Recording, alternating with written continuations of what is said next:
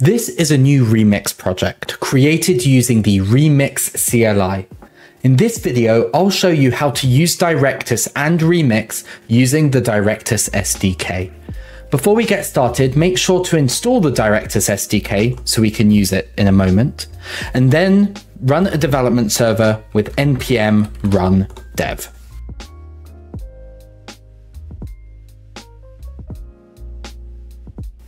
We want to create an instance of the Directus SDK that we can then use in multiple pages in this Remix application.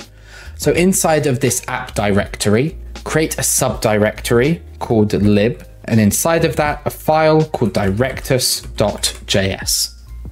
Import the requisite functions from the Directus SDK, and then use the create Directus function to create a new instance of the SDK, being sure that this string is the full URL of your Directus project.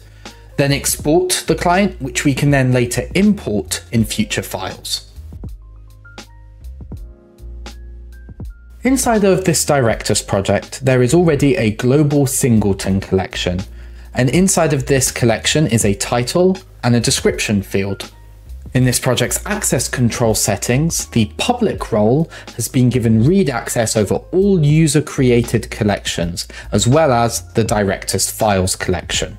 I have replaced routes index.tsx with the following.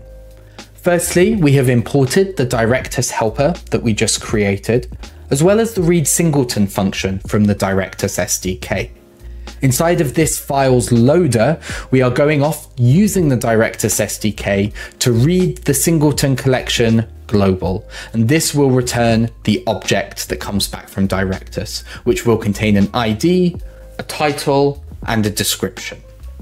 This is now available, these three properties, inside of the useLoadedData function. We have destructured that, and we can now just use the title and description inside of the page.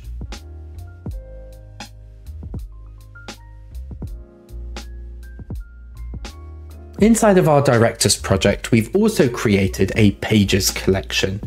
Each item in the pages collection has three fields. Firstly, the slug. The slug exists to determine what page this data will actually load at. So we're expecting this data to load at /about. They also have a title and a content WYSIWYG. What you see is what you get editor. So we get this nice rich text editor, but underlying it is just pure HTML. Inside of the routes directory, create a new file called $slug.tsx, the $ denoting that this is a dynamic route.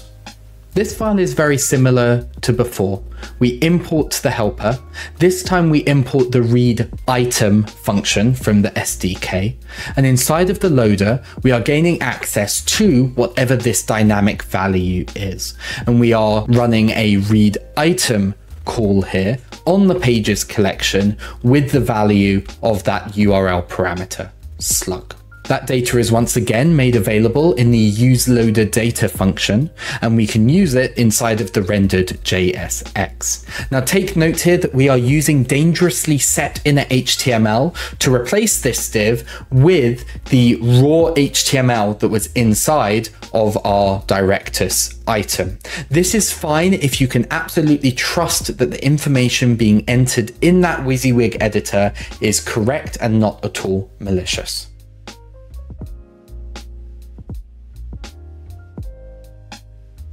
In our Directus project, we also have a posts collection.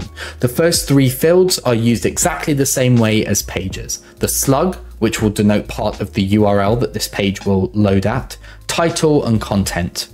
But we also have an image, which is actually a relational field to the Directus files collection, a publish date, and an author.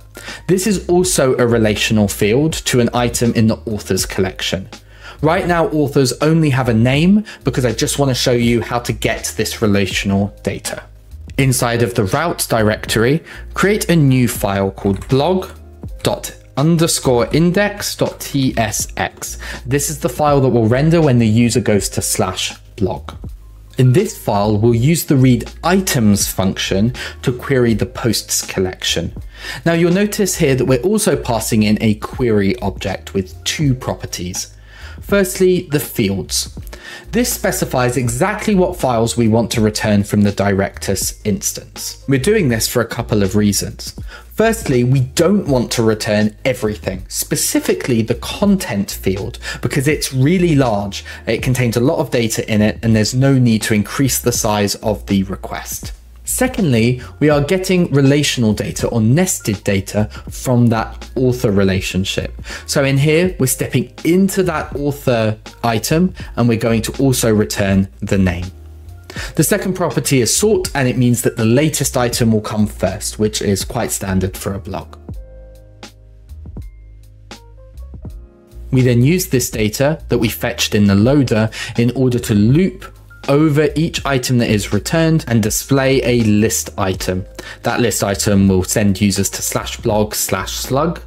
It will show the title, the publish date, and the author name. Now take note here that publish date, title, slug, they are all direct properties, but author, because it is a relational item, a nested item, is in a nested object, so post.author.name. To create new blog pages, let's create a new file in routes. We'll call this one blog.$slug.tsx. Once again, $sign means that is a dynamic part of the URL. This should look really similar to when we created dynamic pages.